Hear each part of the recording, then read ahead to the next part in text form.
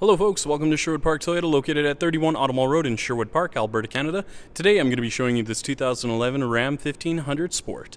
Now the most notable features on the Sport is its power moonroof, its navigation system, as well as its running boards. Now I'm going to go through a couple more features on the inside and outside of the vehicle just to get you better familiar with this 2011 Ram 1500 Sport. Let's get started. Now, a couple of the exterior features that you will see on the 1500 Sport is its daytime running lights as well as its fog lamps. And if you just take a look on your corner there, you're going to see your block heater. Over on the side, you have your 20-inch aluminum alloy wheels. You also have your running boards, and then taking a look at the very top here, well, I should say on the mirrors, you have your integrated signal lamps. The nice thing is these are heated mirrors as well, and the color we're going to be taking a look at today is red. Now, to start off with, we're going to be taking a look at your front dash as well as your front seats, just so you have a much better idea of how much space there is. Now, you have your black leather and cloth interior combination seat surfaces with your power driver seat with lumbar support. Taking a look over on your left-hand side, you're going to see light controls. On the inside of your driver's side door, you're going to see your mirror controls as well as your window controls for your front and rear windows, window locks, and power locks. Now, a couple of the controls you'll see here is your scroll function as well as your select and back, and then you also have your cruise control.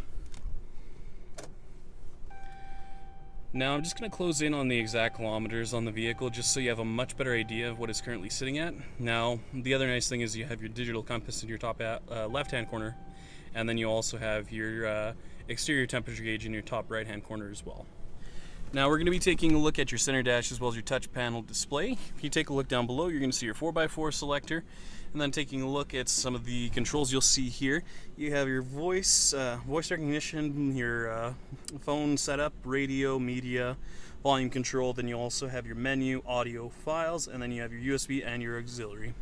Down below, you'll see your tow haul as well as your traction control on and off hazard lights, your power outlet on and off, and then your parking sensors on and off.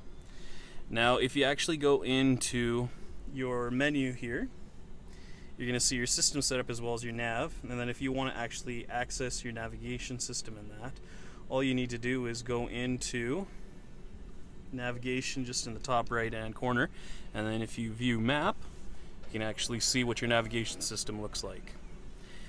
Now, it's matted to an automatic transmission. You also have a power outlet just located down below, your auto dimming rear view mirror, and then at the very top you're going to see your integrated garage door opener just located up here. And then you have your open and close for your power moonroof. Finally, we'll be taking a look at your rear cargo area as well as your tailgate. Now located on your rear bumper, you're going to see your parking sensors just located right across it. Taking a look in the center here, you're going to see your 4 and 7 pin for your towing.